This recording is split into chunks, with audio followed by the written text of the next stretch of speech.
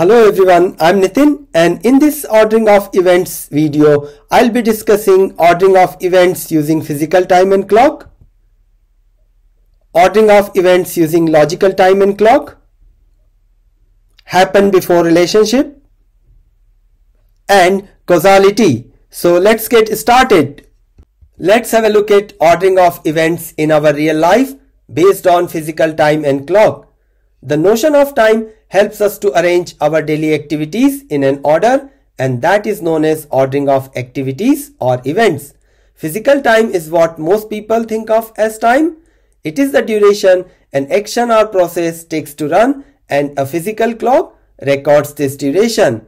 Let's look at my morning schedule of 5 events to understand ordering of events. I wake up in the morning at 6 o'clock using my clock, so my day starts with time and clock. Then take a shower at 6:30, get ready and have breakfast at 7, take a bike ride to work at 7:30 and start teaching at 8. All my events are ordered based on the physical time of my physical clock.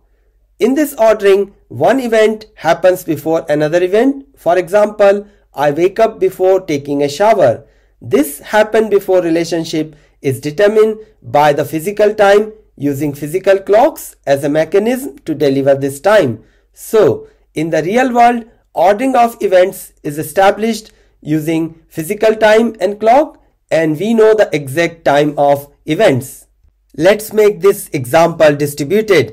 Assuming me and my friend both are doing the same activities at the same time at 2 different locations based on 2 different physical clocks. My events are ordered based on my physical clock, and my friend's events are ordered based on his physical clock. Remember, all the clocks are reasonably precise, stable and accurate, but they are not perfect. We can arrange our own events in total order and determine their happen before relationship based on our own clock in isolation, but we cannot order these events together with 100% accuracy because the 2 clocks are not fully synchronized. For example, we both wake up at 6 o'clock, but based on the 2 different clocks, and there may be a minute time difference between these clocks. Therefore, we cannot establish the correct order of 2 events. Let's look at another type of event, that is message event. To understand this clock synchronization issue, I sent a message to my friend to meet me in the cafe after the lecture. Here, the received message event cannot happen before the sent message event, even though the clocks show the same time. So one event is happening before another event, that is happen before relationship. Despite both clocks showing the same time, we know for sure that there will be a small time gap between the 2 events. This applies to all other similar events between us.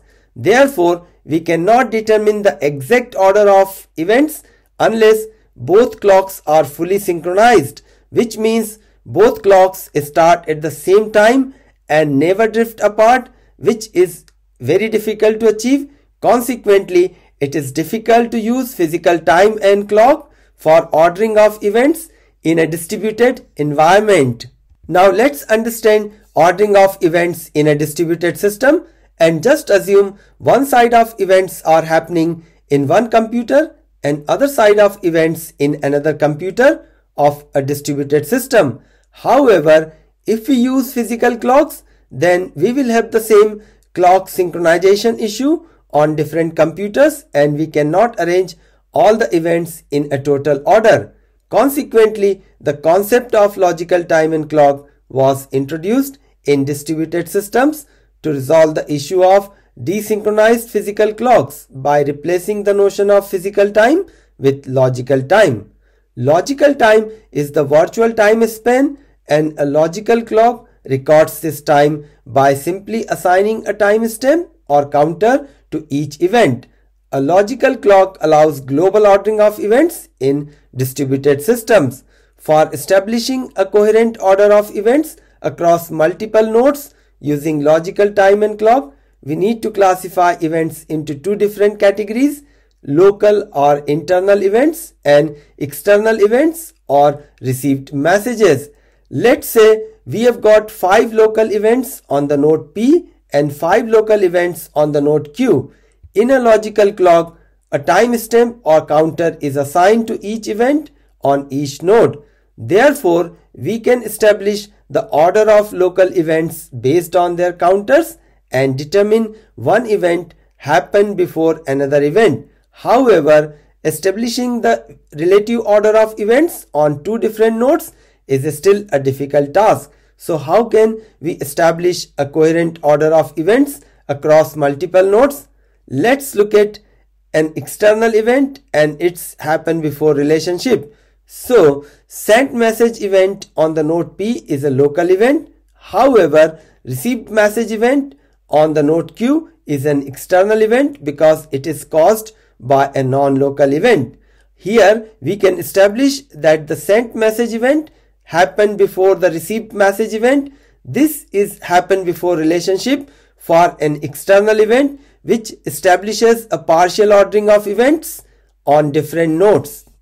Now let's look at logical time and logical clock in a distributed system using the typical space-time diagram or Lamport diagram of a distributed system, in which several local and external events are illustrated on two different nodes P and Q. Here, a local event could be a local execution or sent message, and an external event is a received message. In this diagram, most events are local events except P3 and Q3, which are external events or received messages. Now, we can use one logical clock on each node, means a separate timestamp for the node P and a separate timestamp for the node Q.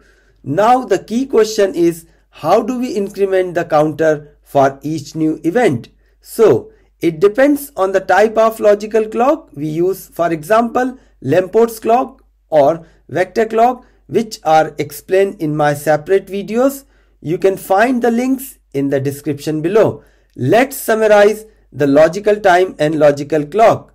Logical time is the abstract division of the system into before and after intervals.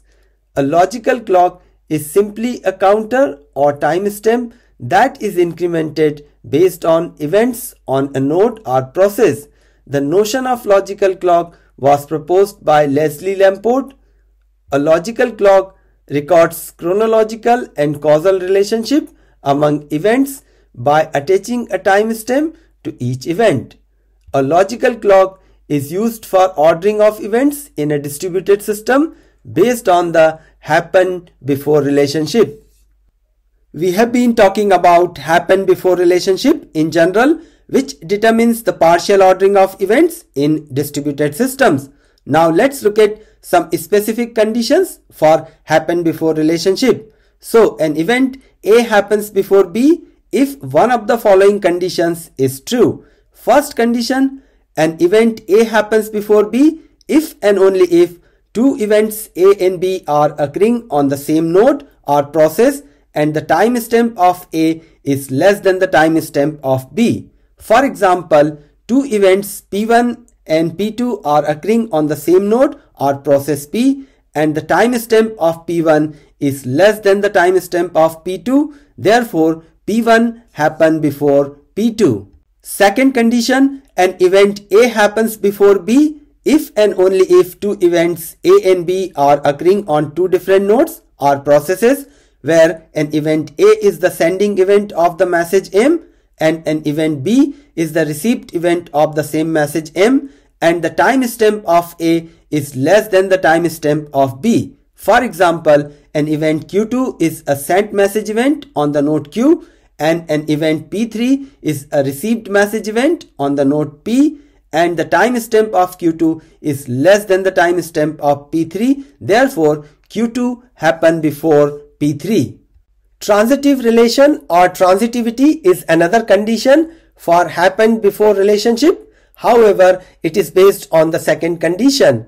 An event A happens before C if and only if A happened before B and B happened before C. For example, if an event P4 happened before Q3 and Q3 happened before R3, therefore P4 happened before R3. And remember, the timestamp of P4 is less than the timestamp of R3. So the happened before relationship can be applied transitively. In other words, we can create a chain of events where one event happened before another. The happened before relationship is useful in determining a partial ordering of events in logical clocks.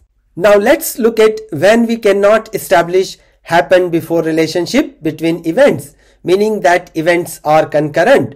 So if two events A and B are occurring on two different nodes or processes in isolation, means they don't exchange messages, then it is possible that neither A happened before B nor B happened before A. In that case, A and B are said to be concurrent events. For example, P1 and Q1 events are occurring on the two different nodes in isolation, and neither they exchange a message nor satisfy any happened before conditions. Thus, P1 and Q1 are concurrent events. Note, concurrent events are not necessarily happening at the same time. It simply means that nothing can be said about when the event happened or which event happened first. Let's talk about causality in physics first. So causality is the principle that nothing can happen without being caused. Causality refers to the relationship between cause and effect, meaning that one event contributes to the production of another event, and it is normally tracked using physical time. Here, the first event is called the cause and the second event is called the effect. Now let's look at causality in distributed systems, where a global physical clock and physical time cannot be used to establish causality. So we use logical time and happen before relationship to establish causality. The logical time is sufficient to capture the fundamental monotonicity property associated with causality in distributed systems. If A happened before B, then A might have caused B. Therefore, happened before relationship is often called causality or causal relationship in distributed systems. However, the happened before relationship indicates only potential causal relationship. Tracking whether an event indeed is a cause of another event requires a further dependency analysis. This concludes my presentation, and thanks for watching my video.